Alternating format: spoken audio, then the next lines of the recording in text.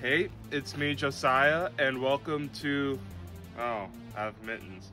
Hey, it's me, Josiah, and welcome to the 15th day of Cocoacember.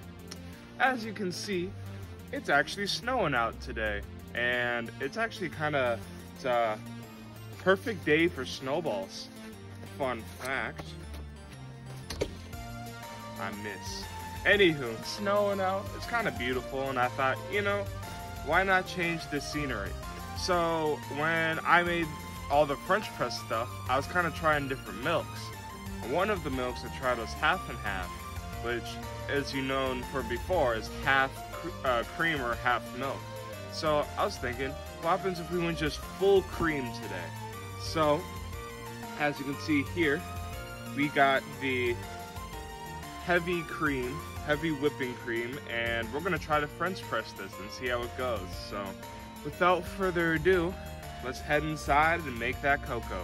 Ayo, it's me, the voice from up above, right back at you with another cocoa memo.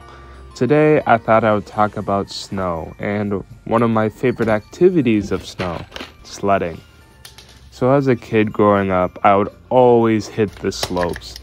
And actually at my house we had a little sledding hill where my friends and I would, we would run up from our front yard and run as fast as we can and then jump on our sleds and see how far we could make it through my backyard.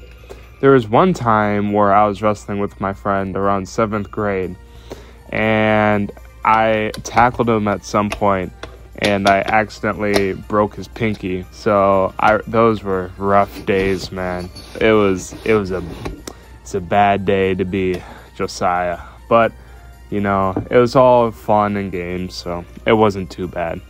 Alrighty, so here we are with our hot cocoa. Of course, as a typical French press cocoa, it's very light, has a very light color to it, and yeah, it looks pretty smooth and creamy, but the only way to really find out is to try it. So let's go do that. Ooh. Wow, I think this might be the best French press yet. Ooh.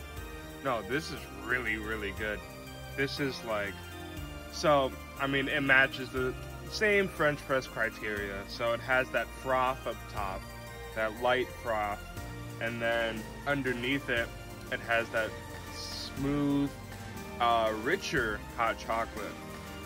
I can really taste the cream kind of enriching and making that bottom layer like a deeper, fuller, all around whole layer. And it really accentuates the difference, the contrast really accentuates the hot chocolate and makes it really, really good. As far as the Cocoacember rating, I think this is a 10 out of 10.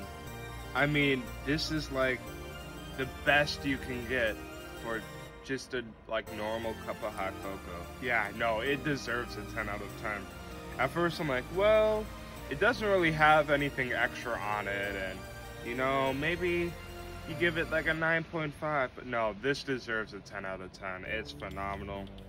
It's just the contrast of the light froth and the rich cream of the normal hot cocoa. Ooh, it blends in so well. Woo! Well, that's it for today. I hope you enjoyed today. It kind of a different scenario, different environment, but hey, it's a lot of fun. If it's snowing where you are, enjoy the snow. Drive safe, of course, but I might even do some sledding today. Who knows? Without further ado, I hope you have a great Thursday, a great start to your 3rd week of December, and Cocoacember for me. And as always, stay cocoa, my friends.